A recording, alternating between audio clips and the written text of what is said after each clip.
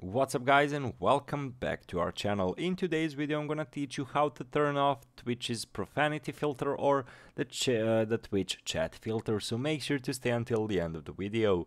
But before we move on, it would mean so much if you subscribe to our channel and hit that notification bell on. So let's jump to the topic. So if you're on a mobile device, what you need to do is open the Twitch app and log in. Click on the stream where you want to disable this option, and basically after you've done it, select the three vertical dots at the bottom of the chat window, and in the chat settings tap hide the fencing language and move the toggle to turn the filter off in the enable filtering in the chat.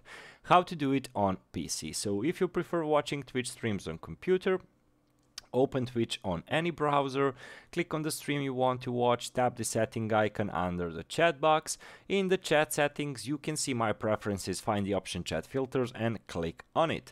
Doing this turns off all the options in this category. You can turn off a particular one if you don't want to disable all options. For this to work you need to have your enable filtering in chat option on. Then you can turn off the profanity or discrimination filters without turning off hostility, for example. So basically those are the entirety of the both process, both on the mobile app and on the PC app or the browser Twitch. So basically that's it for today's video guys. As I mentioned earlier, it would mean so much if you subscribe to our channel and hit that notification bell on. See you guys in the future.